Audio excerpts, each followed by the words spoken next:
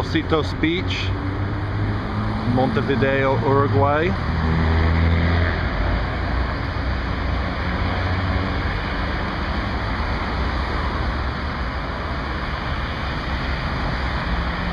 See a lot of residential buildings along the beach here in this neighborhood.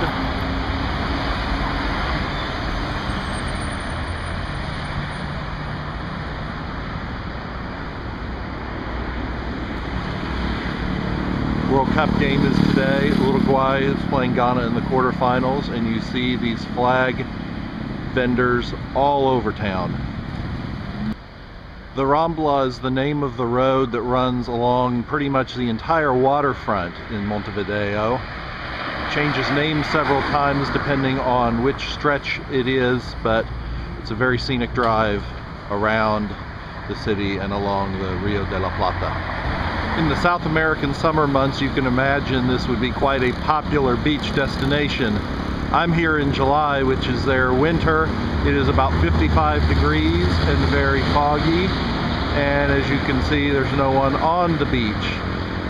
And you can kind of see a little bit why along this end. And even they tell you